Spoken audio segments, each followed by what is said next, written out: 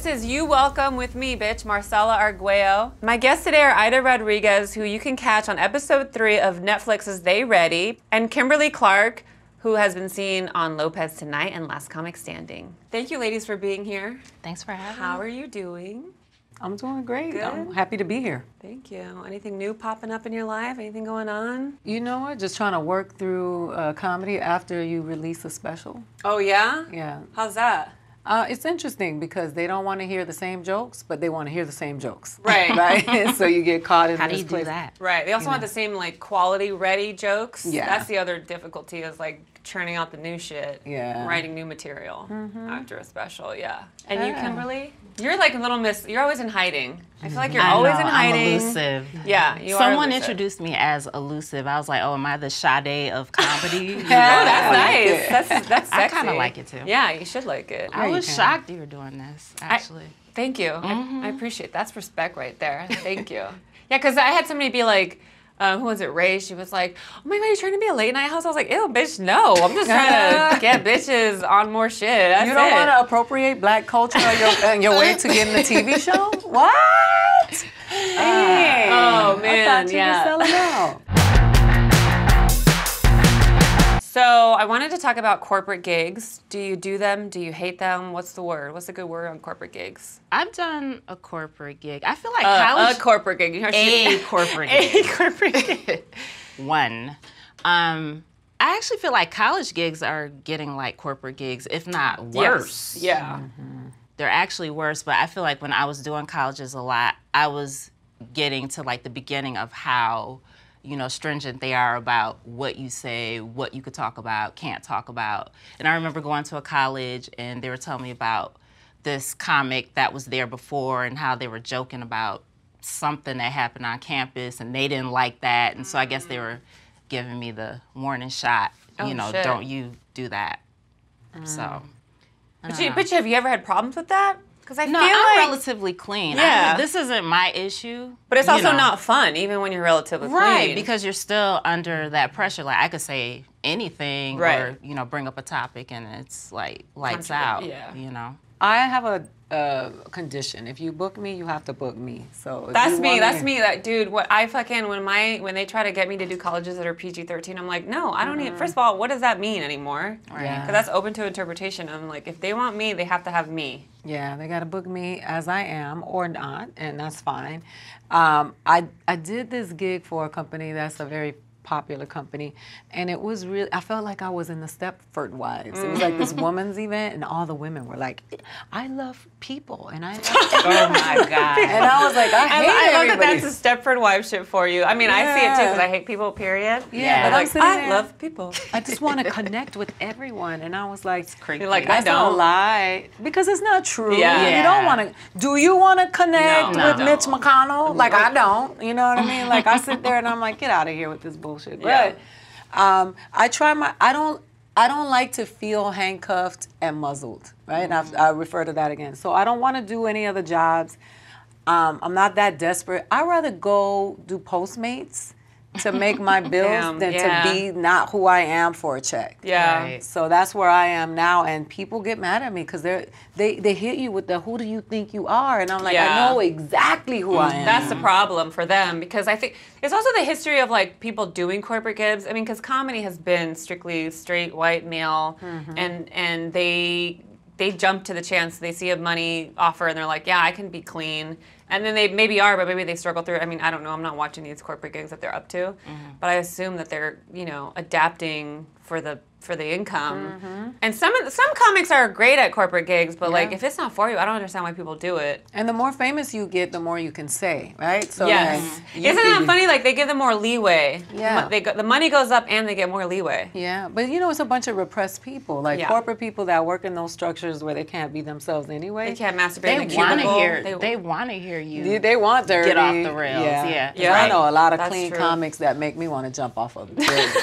Like But so straight many off. of them are making so much money. Yeah, but I mean, like that's not a good motivator. I mean, that's the No. problem with a lot of people. You know, when I was taking meetings with agencies, I like had them all lined up, and I sat down. The first thing I did was like, I'm not motivated by money. So if you can't fuck with that, then you can't fuck with me at all. I'm not motivated by money either. Yeah. Yeah. It doesn't take you anywhere in comedy. Right. You know, you can be the richest, unsuccessful comedian in the game. I know a lot of people who have a lot of money and nobody respects them. Right. People like look at them and say, "Did you watch that? Ooh, that was terrible." Right. When you think about comedy and what motivates comedians, most of them just want to make people happy, want to make people laugh, and they want to heal. Right. And it doesn't matter how you feel about the comic and the content. If you really look at the intention of that person, how many people actually go on stage and say, "You know what? I'm gonna go shit on black people today." This is the day where they all gonna catch it. Right. That's just not the reality of most comedians. The way they express what they have to say may be problematic to you because of, usually it's privilege that feels disrupted by that. Because those of us that grew up in struggle are like, oh, that's an expression of what I'm familiar with. Yeah. And it's also, if you have different types of people in your life or you grew up watching, like, you know how to adapt and accept different types of voices. Because I always think about my dad, and that my dad is like this classic machismo Latino, and it has kind of helped.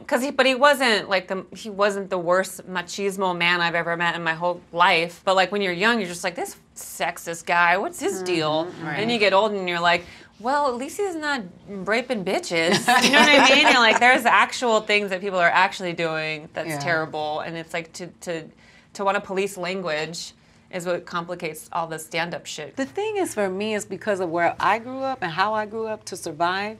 How are you gonna let somebody, one person's point of view, disrupt the way you feel about yourself? It also strikes me as people who don't know how to navigate what's happening within themselves. Yeah. They don't know how to navigate the problems that are happening with the people in their lives. Because I've had a situation between homegirls where one girl was trying to be like, your boyfriend likes Quentin Tarantino, and she tried to lecture the boyfriend, and I pulled her to the side and I was like, bitch, your boyfriend likes Quentin Tarantino. Like, why aren't you talking to him? I am talking to him. I was like, well, then handle that and deal with that before you come at some other bitch. Because, like, damn, calm down.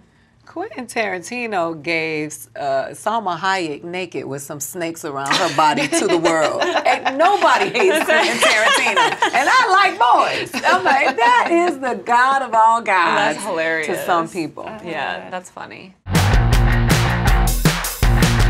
So I wanted to ask you both what it's like as a woman who is black and brown, and how that experience has shifted over the years as a comedian. I guess people say I'm not typical or whatever.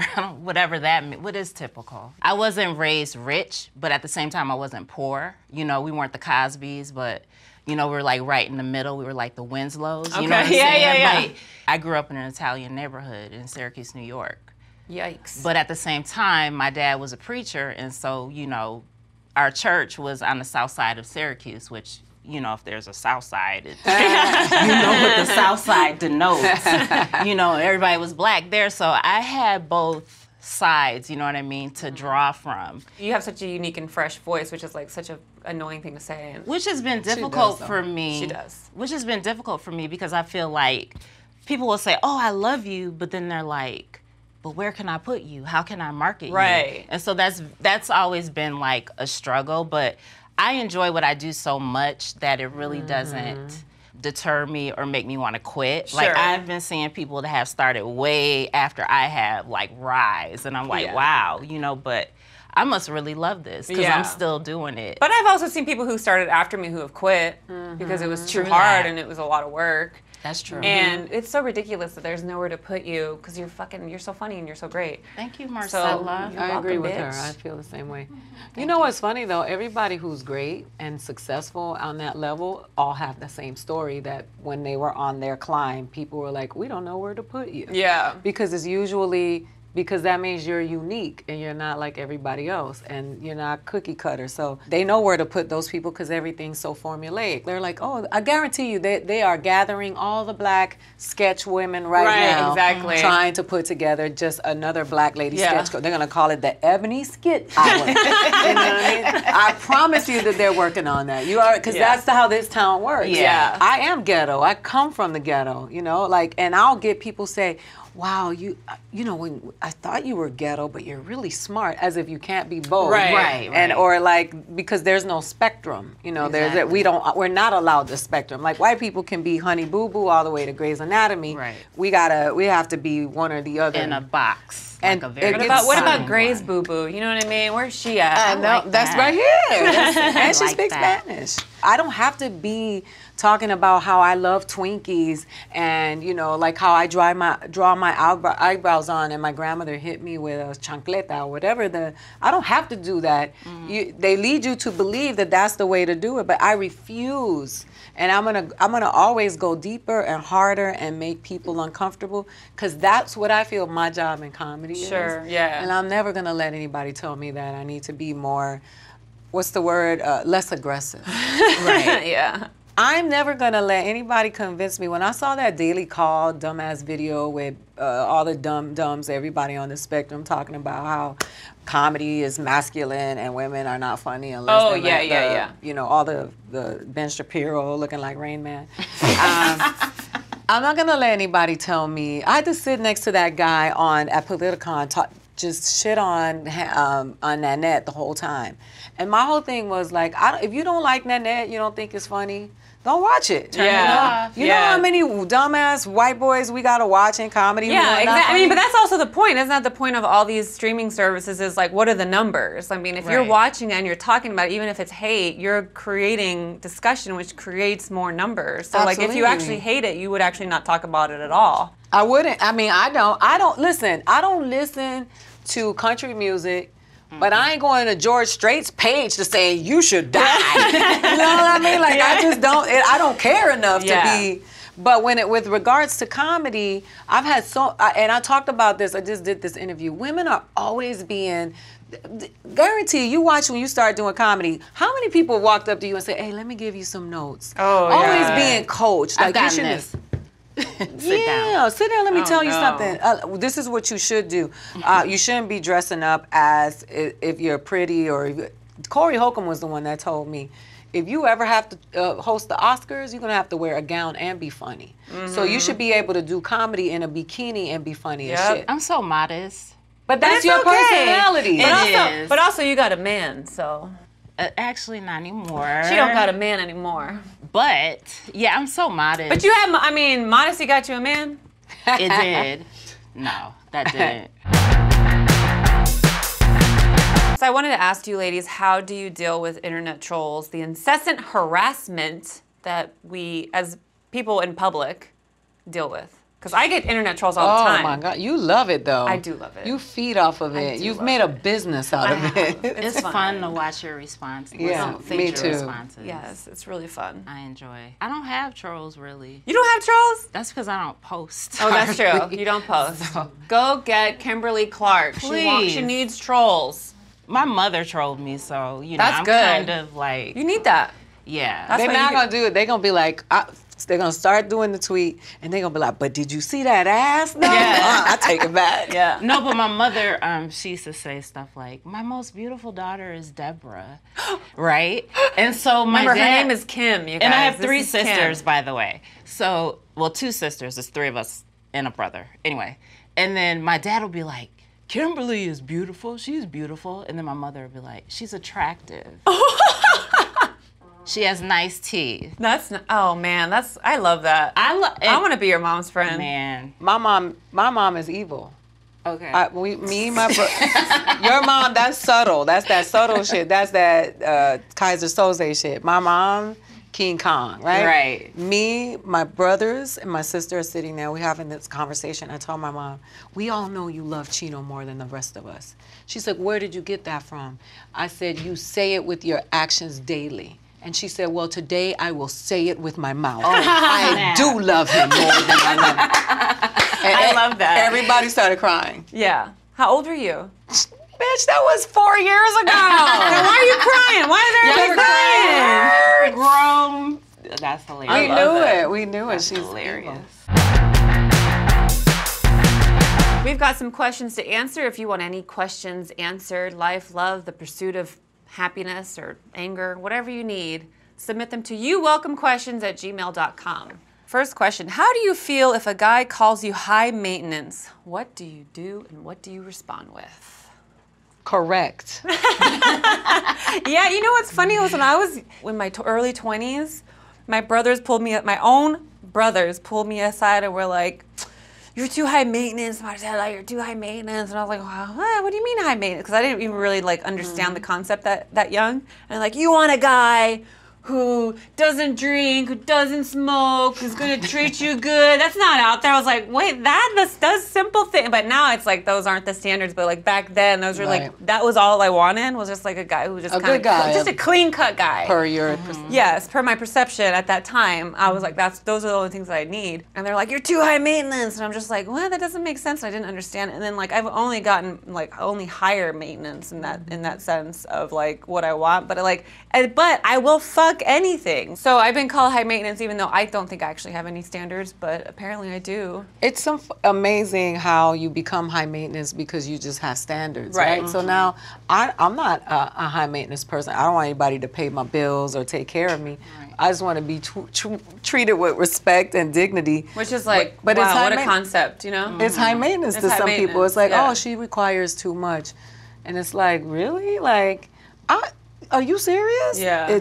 I'm appalled by it. That's the other thing. I think for every guy, high maintenance is a different concept. I was gonna say, what is your definition of, you know? Maybe that's the response when someone says you're high. What is your definition of high maintenance? Because if it's just me wanting honesty, I guess so, bitch. Also, man, I can be high maintenance. I grew up poor. Yeah. I've been raped. I've been beaten and mistreated, pushed out of a moving car. So excuse me if I may need a couple extra hugs this week, you know? Like, I may be a little high maintenance. I need you to open the door for me, my bad. Without pushing me through the door, you know? Right. So I feel like, I can be high maintenance to some people because I love the guys that are like, oh, I like the girls. My ex-girl was so cool. She would just hang around the dudes and whatever. Yeah, she would just allow whatever because she didn't feel good about herself. Yeah, exactly. That's the other thing. You're dating someone who has low self-esteem. Yeah. If she's not high maintenance, quote unquote, whatever that is for you. That's what I think. All right, final question. Would you date a Republican? What if the dick was really good? Why you gotta date him? Why can't you just smash him? That's what I was gonna say. What if the dick, like, I don't know about dating, but if I didn't know he was a Republican and then we fucked and the dick was good, I might fuck him again. But I don't know. I wouldn't like date a Republican. Not right now. I would get a free meal. You making an assumption that Republican can afford monsters? I know. I know, because a lot of them won't. Hey, some of them do. No, of course. The Republican's kind of different now. The face of the Republican. You know, it was a friend of mine who she swings from dick to dick, and I remember when she was about to be proposed to, and I was like, because this guy like owned his own business and all this shit, and he was trying to get her to move to whatever state he was in. And and this was years ago, like this is maybe it was like Obama era. I go, is he a Republican? And she goes, I don't know. And I was like, bitch, you need to ask him if he's a Republican because then your whole life will change and your children will be raised Republican and conservative. And she had never asked him. She never asked any of the guys that she's dated what their background was. And I was like, see, that's where the real issues start with couples and also where the change and influence comes into women's lives. And I think it's like, you got to fucking ask these. I mean, now, especially now, but back then I was like, that's fucking crazy that you don't know. Yeah. And how long was she dating him? They were together for a while. I mean, he was about to propose. Wow. Yeah. There's levels now. There are people that'll say, I'm a Republican, but I didn't vote for Trump. Yeah. Right, there's a whole bunch of... Yeah. I'm just fiscally conservative. You're still a Republican, bitch. Well, I mean, if you're fiscally conservative, your fiscal conservatism, it comes at the price of the people at the bottom who are trying to survive. So even if you're fiscally conservative, you're still participating in the oppression of others. Yeah. So yes, I would fuck a dick if I didn't know he was conservative. Do those guys count? And that's You Welcome, everybody. Thank you for tuning in. Thank you for coming and being here, ladies. Thank you so much. Catch us next time. Peace.